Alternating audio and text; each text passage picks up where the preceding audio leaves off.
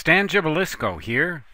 I would just like to describe for you 3 different ways to build a signal mixer circuit of the sort that you might use in a direct conversion receiver. The first circuit I'd like to show you comes from my book Electronics Demystified, 2nd edition. It's figure 5-9. This is called a single balanced mixer. Your local oscillator signal goes in here. Your received signal, that would be the antenna, or coming out of the, not the antenna, I'm sorry, the radio frequency amplifier in the front end of the direct conversion receiver.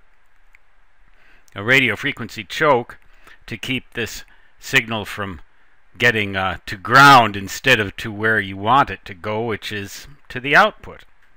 That is a simple way to mix signals, is to use diodes, because they have a non-linear characteristic, and that encourages mixing products in a signal. There's a better way, though, to do this, because some of the received signal may leak through to the output in some mixers. This circuit should work fine for a direct conversion receiver, but not so much for a super heterodyne, where you do not want this local oscillator signal or this received signal to leak through to the output.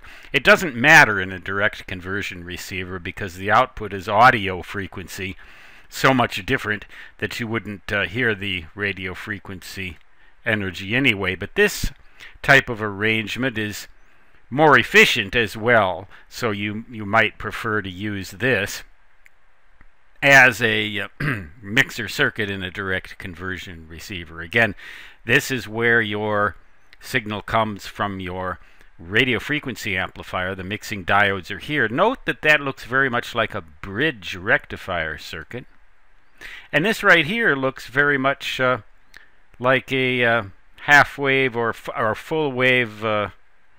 Well, it looks sort of like a rectifier circuit, except one of the diodes is pointing the wrong way.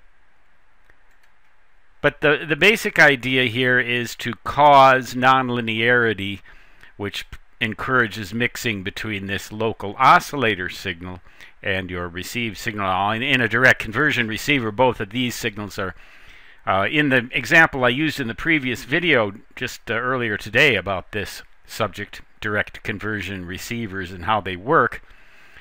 These were 7 megahertz signals, whereas the output is going to be at audio frequencies.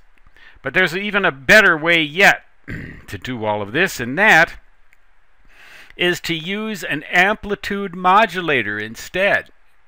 Here is your carrier input, and you can, in effect, literally modulate that with your local oscillator signal, which you put in place of this audio input here. So that your carrier input is which comes from your radio frequency preamplifier. That is your CW signal, your carrier, which then you modulate with the local oscillator signal, and you end up with an AM signal at the output. And that gives you, in effect, the audio that you're looking for. That's really a sort of a weird way to get amplitude modulation. It's sort of an inside-out way. But it is another way to make this work. And you can actually, in fact, bias this transistor in class B in order to cause more nonlinearity in the circuit and thereby encourage the mixing even more. This capacitor would have to be tailored for audio frequencies rather than radio frequencies. So it's kind of a modified amplitude modulator circuit. So you can pick any one of these 3 and build your direct conversion receiver that way.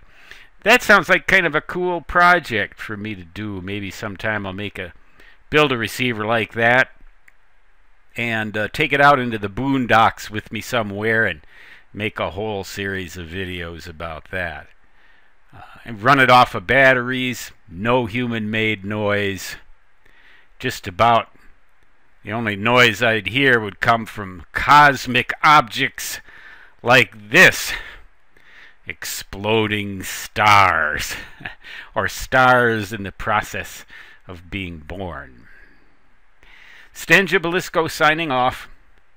Till next time, 73 from ham radio operator W1GV. So long.